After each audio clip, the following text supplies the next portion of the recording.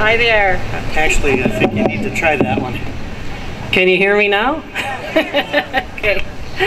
First and foremost, I would like to thank the factory, or the FarmNet Factories crew, for pulling this together.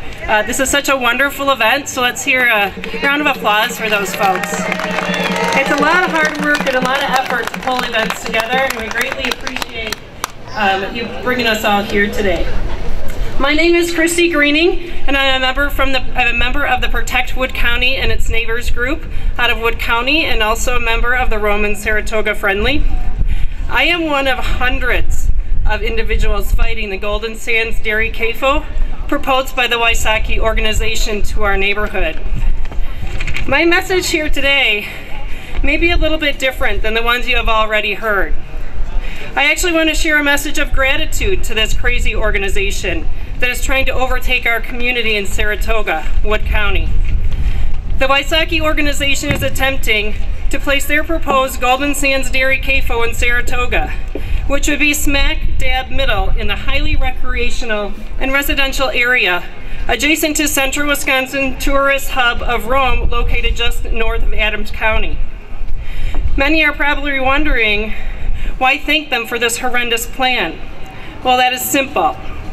I would like to thank them for making me acutely aware of how devastating the placement of one of these CAFOs is to our community and the surrounding communities. I have learned a lot in a very short period of time, as I am sure the rest of you have in your neck of the woods. If it was not for the Wysocki organization and their mission to shove down our throats their Golden Sands Dairy CAFO to our community, chances are I would not be here today, nor would I have had the opportunity to meet most of you. I would still be living in my blissful little bubble of ignorance, which, believe me, some days I want to return to. So I need to thank the Wysocki organization. If it was not for the Wysocki organization and their proposed CAFO, I would not fully comprehend the effect of the proliferation of high-capacity wells that are already draining our water aquifers across Wisconsin. I would not have come to discover that lakes and streams in our sister communities have already been highly impacted, placing numerous local Wisconsin bodies on the Wisconsin Impaired Waters list.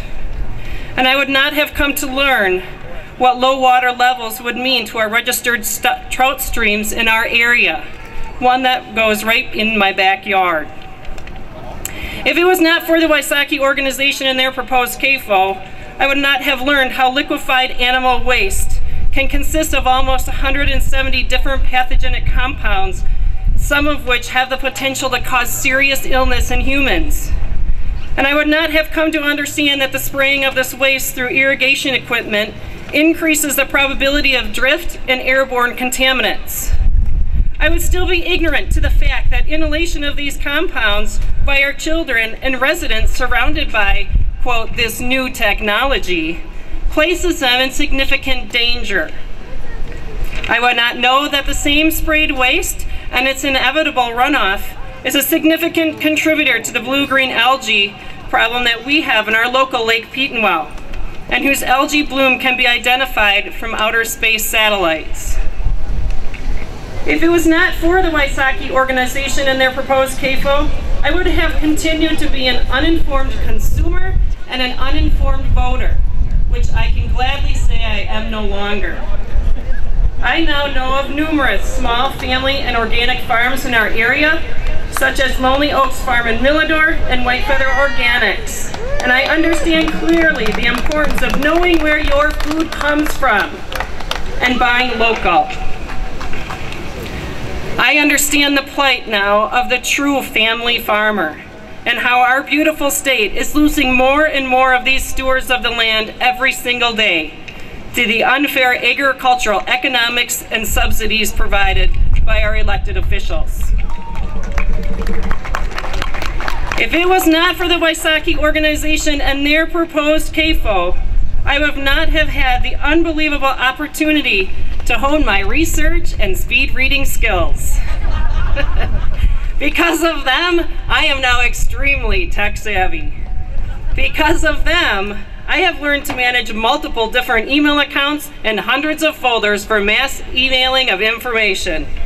And of significant importance, because of them, I have learned effective ways to rally the troops with just using my words.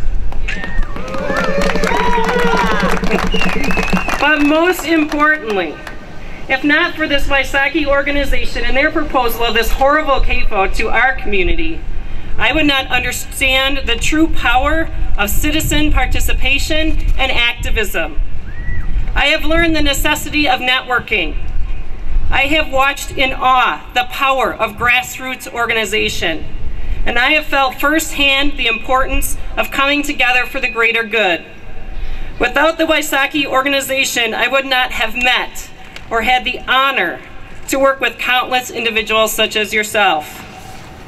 So for that, I must say, thank you, Mr. Wysocki, for igniting in me and hundreds of others in my hometown the gut-burning desire and determination to stand together to protect our community against you. And we stand behind others fighting similar but independent battles. So I ask that our governing body and elected representatives hear our message here today, and together we can be the force to promote positive change. Thank you.